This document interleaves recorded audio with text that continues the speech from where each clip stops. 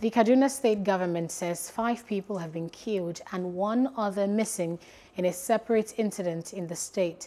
The Commissioner for Internal Security and Home Affairs, Samuel Ajunwa, said 3 people were shot dead by gunmen at Golkofa village in Jema'a Local Government Area, while 1 person was injured. He said the incident was confirmed by the Defense Headquarters Outfit Operation Safe Haven and the State Police Command. The 3 victims were killed in their home on Saturday Hello, night. hope you enjoyed the news. Please do subscribe to our YouTube channel and don't forget to hit the notification button so you get notified about fresh news updates.